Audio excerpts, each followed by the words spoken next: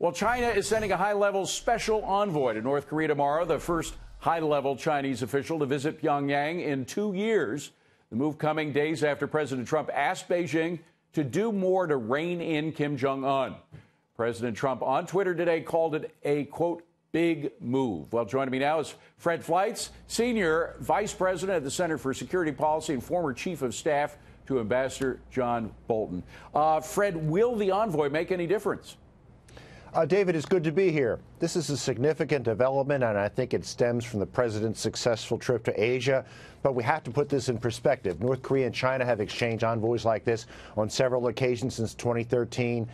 On some occasions, both nations refused to accept an envoy from the other. North Korea sent an envoy to China in 2016. But nothing has happened. What's different here is that I think we have a president in the U.S. that both nations believe could possibly use force if necessary.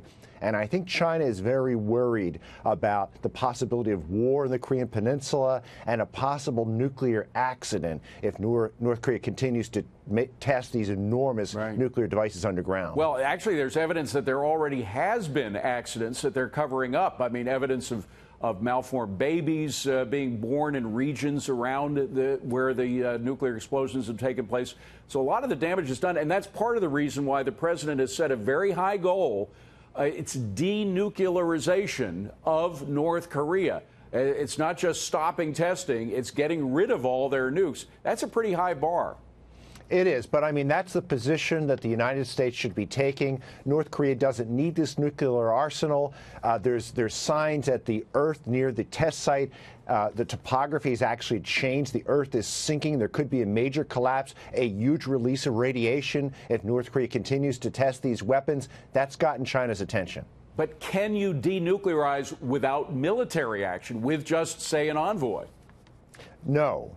What will be necessary is significant pressure from China, a determined approach by the United States. And frankly, I don't know that that will work. But right until recently, we haven't had full cooperation by China with sanctions. It looks like we're getting that right now. The envoy may help. Fred, I want to switch to Russia, if I can. As you probably know, we've been talking a lot about Russia and the Democrats and Hillary, fusion GPS, the Trump dossier, Uranium One. Of all these incidences, you know, it's interesting that we have a special counsel now who's going after guys who had something to do with Ukraine, a guy who might have had something to do with Turkey. But here, actual incidences involving Russia interference or charges of interference with the election, and we don't hear much about Mueller going after that. Why not? You know, I don't know. But what I'm really stunned by, the recent development I find very stunning, is that Glenn Simpson, the co-founder of Fusion GPS, met with that Russian attorney before and after she was involved in that June 2016 meeting with Donald Trump Jr. And it makes me think that Fusion GPS set up Donald Trump Jr. and was paid to do so by the Democrats. And by the way, there is a guy, we have to get into Russian history a little bit. There's a guy named Sergei Magnitsky, after whom there was a special act named. There he is. He was killed in prison. Putin didn't like this guy. He made sure that he died in prison. Most people think he was killed in prison.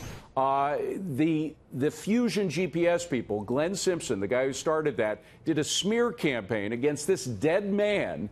God knows how that affected the family.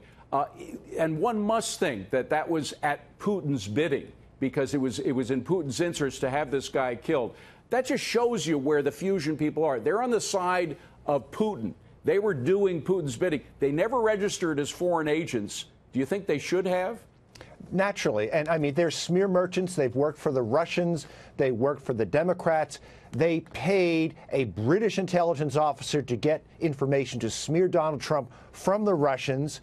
And they were paid by the Democratic National Committee and the Clinton Foundation. This needs to be investigated. And by the way, they may have been paid by the FBI as well. What does that make you think?